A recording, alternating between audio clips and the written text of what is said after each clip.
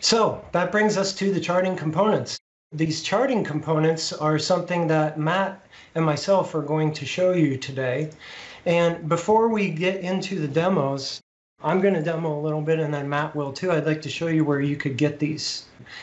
These are open source charting components that you will find on GitHub.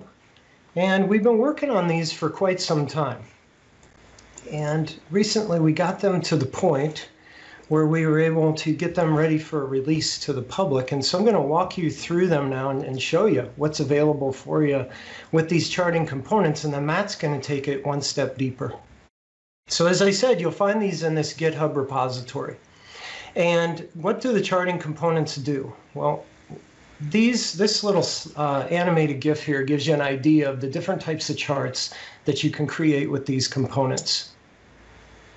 So you can see there's 8 different types of charts plus a Gantt chart that you can make. Now, the important thing that you'll notice in this repository is that this MS app file, this is actually the chart component that you will import into your Power App to use them. To get started, you click this link down here that says Quick Start, right above the picture. And when you click Quick Start, it's going to open up this documentation that you see right here. So inside of this documentation, we walk you through how to add these charting components to your Power App. And I'm going to show that to you now.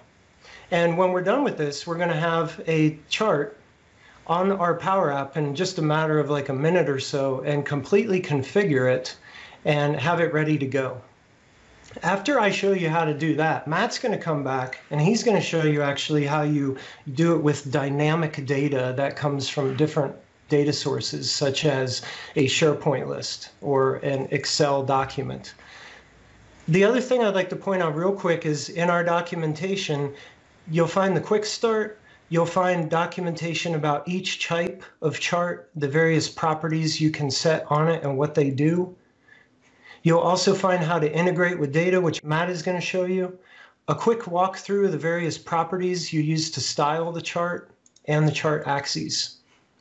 So without further ado, let's go now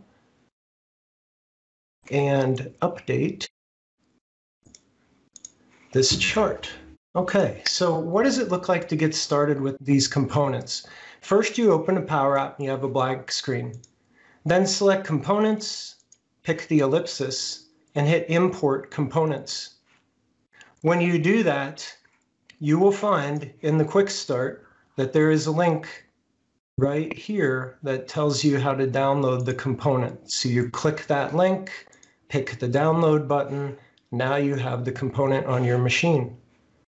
So as you come back now to your chart, import, upload file, and then here is where you will then go and pick that one that you just downloaded. Here's the one I just downloaded right now. You'll only have one copy, name that. Hit open. When you hit open, those charts get added right here. So the one called chart can make 8 different types of chart. The one called Gantt only makes a Gantt chart. To add it to your screen, go to the screen you want it on, open the custom section, and drag the chart on.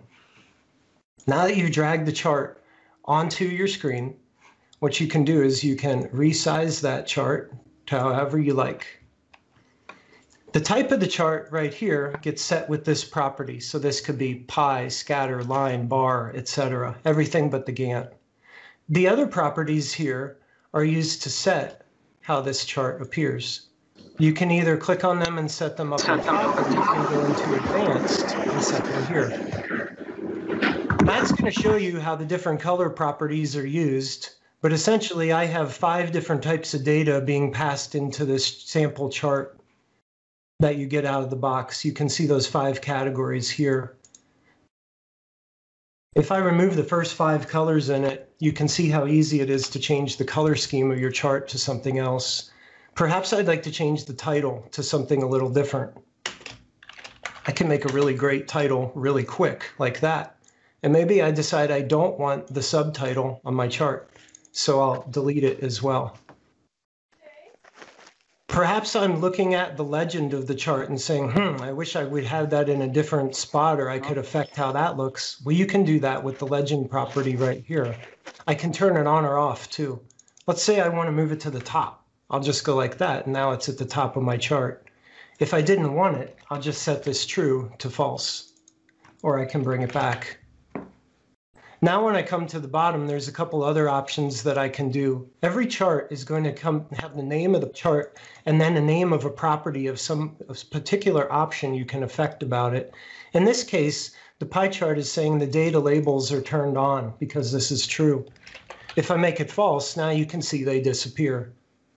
Finally, my data section, which I think is easier to look at in the top up here, looks like this. Data is bound in key value pairs for this particular type of chart. Actually, this is not my data value. Here it is. There it is. So here's the different data that I have in the chart. Obviously, I'm showing you hard-coded data here, which may or may not, probably wouldn't occur in a real-life chart. But as you can see, as I change it, the chart reacts immediately. So what Matt's going to do now is Matt's going to take over where I left off on showing you what these charts get you just out of the box in basic configuration. And he's going to show you how you can take these charts and dial them into dynamic data. Thanks, Todd. Hi, everybody. So first things first, let's look at what the schema is for a Gantt chart. Let's go ahead and click on the chart, and then we'll click on data. And here we can see what it's looking for. So real simple, we have this property, which right now is just set to a static group of values, as well as the labels. So the legend down here on the bottom right now, the labels on the left-hand row side, and then the meat of the chart, which is the intervals table. And that's just looking for values of start date, end date, color index, which this correlates to the color table of what colors can be used. So the first value in the color table will correlate to this, and as well as the process index, which aligns for which row you want to be on the Gantt chart. So this is the static data, but first, so we're going to be switching it over to dynamic. So let's go ahead and look at my data source. And I have a simple SharePoint list here called project tasks. I have a title row, a start date, and end date, and that's the core of what you need. Now I have a couple other columns, project name and assigned to, because you can really make this dynamic and add a lot more, a lot more options. You have the sky's the limit, really. So now that we've seen the data source, let's go ahead and let's look at. I'm going to switch Power App screens, and so here we see a Gantt chart with some of my data. So we see the labels and the different days. And so let's go look and find out how to do this. So let's switch over, or let's click on the data property. And actually might not be what you expect. So we have this set to a global variable because we are setting this data on the onVisible property. So we'll go to the onVisible property of the screen. And here we are. So first step is to create a collection from our data. So I simple clear collect, name our collection, pull it from our project task lists. If we click on our data connection here, we can see the data connection to this project task list. Let's go ahead and switch back. Okay, so that's step one. And actually we can go ahead and quickly view the collection project tasks here. So here you can see the collection's been built. Switching back, okay. So next step is, and this was actually an optional thing, I'm using the titles for these tasks on both the legend and the rows. So I just set a variable called titles. I ran a for all function and just collected those. And by doing that, I was able to call this once, and you can see, oops, my bad, that's not what I do. By selecting this, you can just say, okay, so I have a simple value of the titles. So the next is formatting the data into the schema of the table. So I have this wrapped in a global variable, but what we need here is, so then you just assign the legends to our titles variable, which is the table, and same thing for this CLabels property, and then the intervals. So again, I do a for all function for all items in our project task collection. And then I just assign the start property with my start date column, end date, the color index, and process, which in this case, there's multiple ways to do this, but I just grabbed the ID of each row in the collection and set that, so that's unique and changing each time. A couple other things I did which were to make it additionally dynamic was the Gantt chart has a default start and end date to show the range, and I didn't want that to be set to a hard-coded value, so I set a variable of today and formatted it to be a short date format because that's what the schema is looking for. And I also made another variable called var 3 months, and basically same type of thing, but I used the data add function and added 90 days. So each time we're looking at the chart, I'm going to see from today in the next 90 days rather. So let's go back to the chart for a second and check out the options. And in the options for this chart, this is where I have plugged in those optional dynamic pieces. So for Gantt start date, I have my var today, and for Gantt end date, I have my var 3 months. And there's lots of other options, which again are clearly outlined in our documentation. And that's how this chart gets built. All right, so that's how easy it is to connect to a SharePoint data source. That's really we might cool, have Matt. Thanks. I think we have another example here, just a similar example, and this is all outlined in our, we take you through this. This is connecting to a Excel sheet.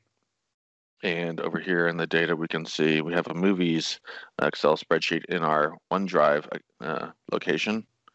And so we go ahead and just get our data from Excel. That populates a collection of movies and votes. And then we just bind that data to the table. We can see how easy that is. So again, same type of method that you've seen before. We are setting a global variable. Again, that part is optional. But we are setting the labels for this type of chart, running through and grabbing the genres of our collection. And then this is a key value pair. So the key are our values, and then the votes is the values. And so that you can see how simple it is to make this dynamic. And again, this is all outlined tutorial in our documentation. So that's my part. Todd? Awesome. Thanks, Matt. So one thing, I figured this out in the chat while you were presenting that, Matt, like didn't even mention like what happens, what is this built on top of? So these are Canvas chart controls. They work in Canvas Power Apps, and the technology under the hood that is drawing the charts here is SVG, and that's why they're responsive in scale and very, very lightweight. I see a question, why is it not in a component library? Quite honestly, it's because we just haven't packaged it in a component library yet, and it's in our component, and we've been really working hard on the documentation recently to release it so people can understand how to pick it up and use it easily. Happy to see it done. If you'd like to help out with it, like we totally encourage contributions on all this. And we really see this and hope that this is like the foundation of an awesome set of charting components for the whole community.